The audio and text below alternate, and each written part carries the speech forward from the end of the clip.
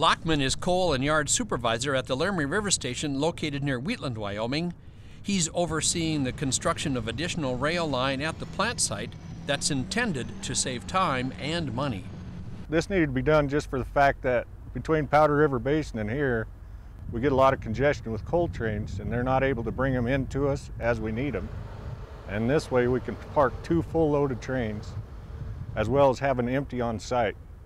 This will help us bring in coal a lot better. It'll cut down on demurrage and clogging up the PRB rail system. As before, we could only bring in 1 full train and dump it. The other one had to lag behind until we got that one dumped, and then we could bring it up and spot it behind the loaded train.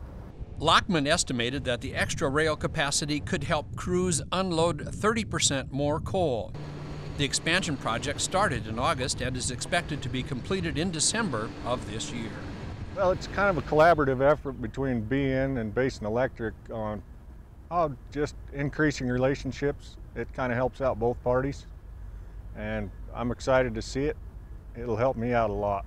It'll help out LRS. I'll know there'll be trains here when I need them.